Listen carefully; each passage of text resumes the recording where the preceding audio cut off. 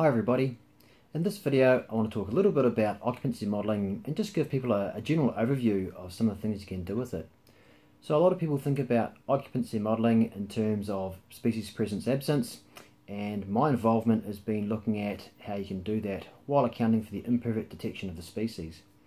So I'm not going to get into details of it, but some of the things you can do is with occupancy modelling you can either look at just try to obtain numerical estimates of, for example, what fraction of an area is occupied by the species while accounting for the fact that you may have false absences, or perhaps you want to look at the effect of different covariates on either occupancy rates or detection rates. And one of the key things about occupancy modelling is that it has the ability to account for situations where detection may be related to the same types of covariates as your occupancy probability. And if you don't account for detection in those situations, then that can really give you misleading inferences if you just use standard approaches like logistic regression, for example. So with occupancy modelling, we could just come up with numerical values. We can look at the effects of covariates. We might use them to create maps, for example, species distribution maps, trying to highlight which areas we think a species is more likely to occur in compared to other types of areas. And for a lot of people, that's where sort of occupancy modelling stops. They just think about it at one point in time, what's the distribution of the species looking like? But as a general set of methods, they can do a lot more than that. We can also look at change.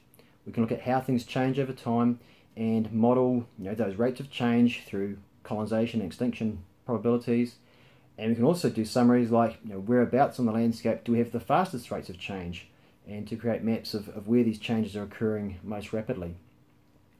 Occupancy modelling is more than just presence absence. We can also have multiple states. So we could have 2, 3 or 4 different categories of occupancy. For example, whether a species is present with or without breeding, or maybe is there a disease presence within the population of interest, and things of that nature. So we can have more than just sort of presence absence when we're using sort of these occupancy models. There's also a number of other things we can do. For example, techniques have been developed over the last 5 or 6 years where you can account for misidentification of the species. So you can have false presences as well as false absences in your data set. There's also techniques that have been developed to look at how the species distribution and occupancy dynamics, how does that depend upon habitat, and how the changes in the habitat may help drive some of those occupancy dynamics. So we have these sort of joint occupancy and habitat dynamic models, which can be really useful for trying to predict how things might look into the future.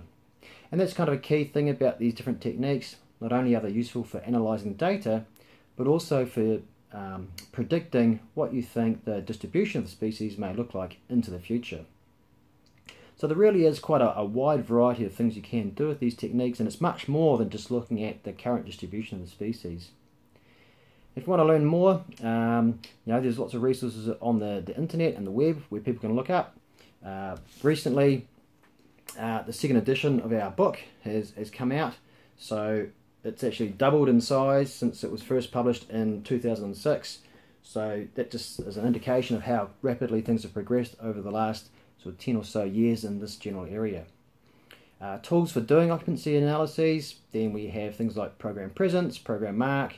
There's a number of different R packages out there that can be used, and all of them have some sort of support out there on the internet.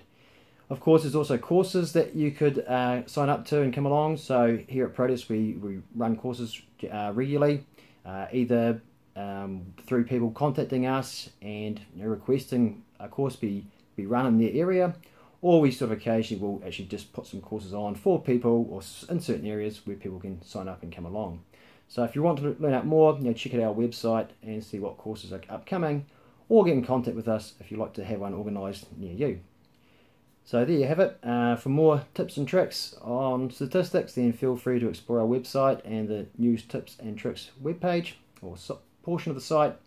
Otherwise, have a nice day and might see you around. Thanks, bye.